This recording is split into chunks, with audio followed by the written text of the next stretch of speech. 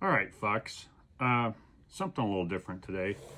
I've seen people on the internet where they put candy, like in vodkas or, you know, whatever, and then they let it sit for a long time,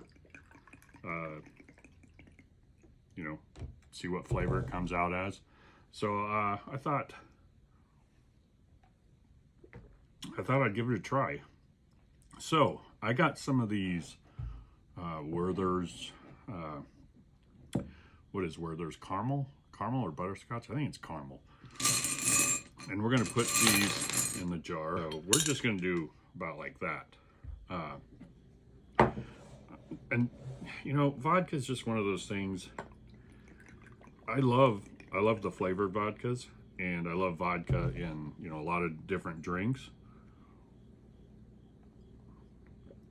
It's just not one of those things I'm gonna sit around and do shots of and that sort of thing. If it's shots, it's probably gonna be tequila, whiskey, or maybe some of the flavored whiskeys. So we're just gonna pour, and I just got this Freeze vodka. I think it's a little bit cheaper brand. I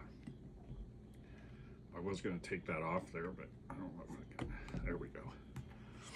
So just fill this up. Like I said, I mean, vodka's okay for mixed drinks. It's just not, it's not something I'm gonna do a bunch of shots of normally.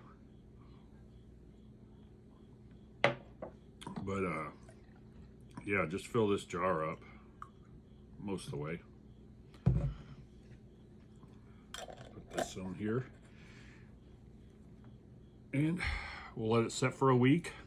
We did the vodka with the Werthers. I put about 25 or 30 in here. It's been about a week, 6 days. So we're gonna give it a try.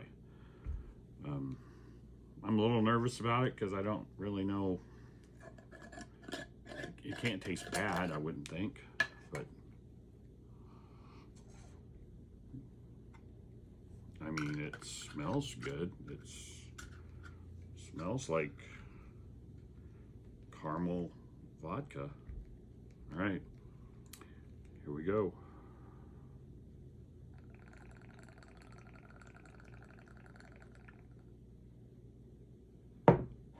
Bottoms up, tops down.